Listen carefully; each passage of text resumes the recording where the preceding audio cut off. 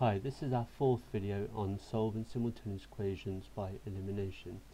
This time our two equations are 6x plus 4y is equal to 48 and 5x plus 3y is equal to 38. So can you spot what's going to be different this time? That's right, we're trying to make our coefficients the same, either for the x's or for the y's, and because one isn't a multiple of the other, we can't just change one of the equations like we did before. So what we're going to have to do this time is change both equations.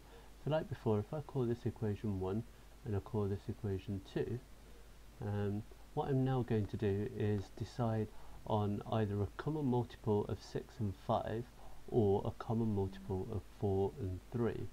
So I'm going to choose to make the coefficients of y the same, which means I need a common multiple of 4 and 3, which is going to be 12.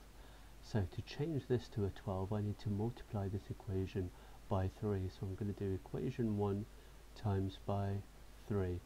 And that's going to give me 18x plus 12y is equal to, and 48 times 3 is going to be 144.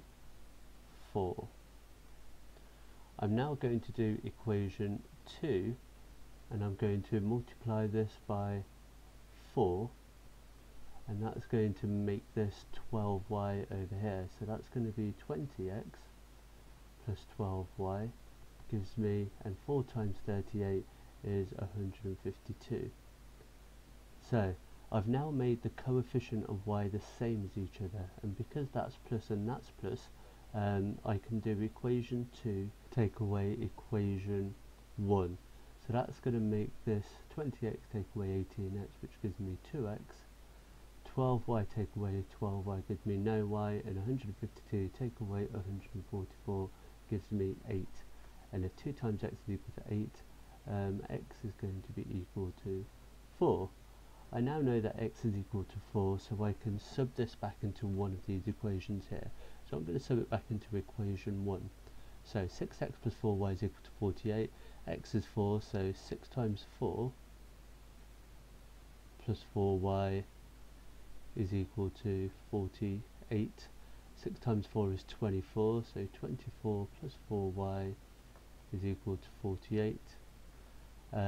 Which tells me if I subtract 24 from both sides, 4y is going to be equal to 24, which tells me that y is going to be equal to 6. Now I used equation 1 to work out y, so I'm now going to check x and y in equation 2. So if I do 5 times x plus 3 times y, I'm expecting to get 38. 5x was 5 times 4 plus 3 times y, which is 6. Well, that's going to be equal to 5 times 4 is 20, 3 times 6 is 18, and 20 plus 18 is equal to 38. Okay, so that tells me that x is equal to 4 and y is equal to 6 seems to work. Okay, thanks very much for joining me. I'll see you next time.